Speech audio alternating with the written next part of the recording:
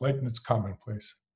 Light in its commonplace shares the isolation of flowers, but without the consolations of order, species, differentiation, name, that mark the Siberian iris or the yellow mallow.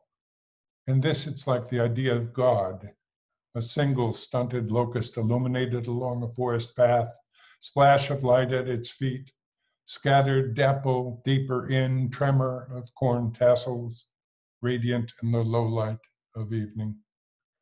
Elsewhere, the precise copper oblong stenciled against the dark cabinet in the parlor, its oscillation a signet against despair. Stone palisade glimpsed beyond the river at the edge of the dark corridor between the neighbor's house and the blue arbor vitae, masking the distant hollows, where the Godhead pools in shadow, its bright residue of formlessness, neither object nor extent.